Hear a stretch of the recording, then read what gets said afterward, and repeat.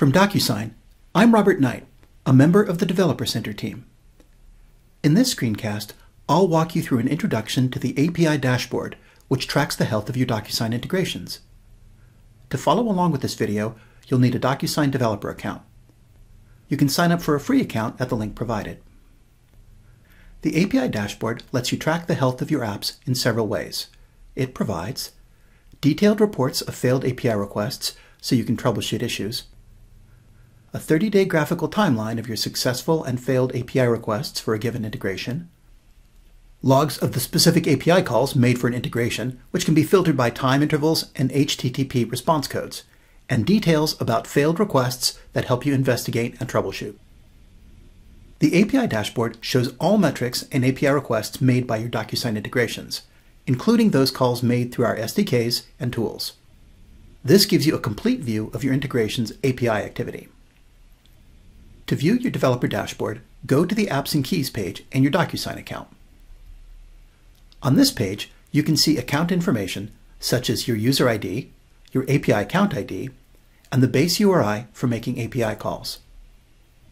Scrolling down, there's a list of your apps, their associated integration keys, the type of environment the integration keys are valid for, and their go-live status.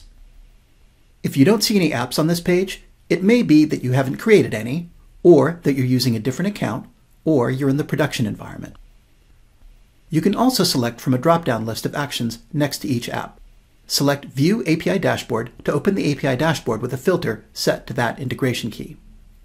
Returning to the Apps and Keys page and scrolling down to the bottom of the page, you'll see two graphs with information about your applications. Clicking on the graph on the left shows you the API dashboard of your API requests, while the graph on the right shows the API dashboard of the response times. These graphs show the aggregate request and response data for all your apps instead of just one app. The API dashboard displays metrics and information of your account's apps. You can create and apply filters that enable you to select and view the set of API call data that you want. Below the Filter Edit box is a graphical timeline of aggregated API request or response time data that meet your filter criteria. You can filter for response type, group by user ID, integration key, response type, or HTTP response code, and choose what type of graph to display. Below the graph are up to the 500 most recent API calls made to the DocuSign platform that meet your filter criteria. Clicking View for any item returns a details view. As simple as that, you can get the data you need to track your app performance and troubleshoot issues. If you have questions about how to develop your integration with DocuSign, here are some resources.